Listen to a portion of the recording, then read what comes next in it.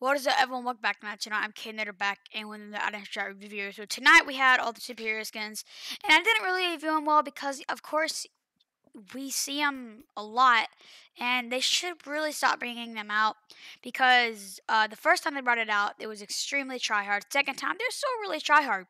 Third time, they're dying down. Fourth time, and now they're they're not sweaty at all, to be honest. I mean, they can be, but now a lot of not very good players have them, and they're cool skins and all, but they've really died down. And I know a lot of people that don't have them say they're so good, and they are good. But if you're a really good player, like a tryhard, a sweat, then don't get them anymore. But let's see what we have. Okay, so the Lileo, pretty cool, I guess.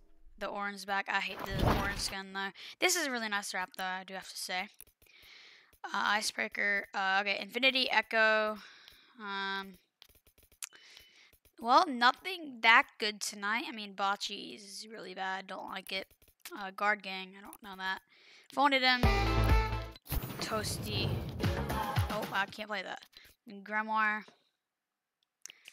I like this style a lot better, but I don't really like this skin all in all.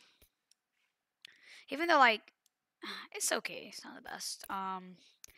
We have Echo is one of the best skins in the game. I have to tell you, this is an amazing skin. I'm gonna do a review on it in just a second.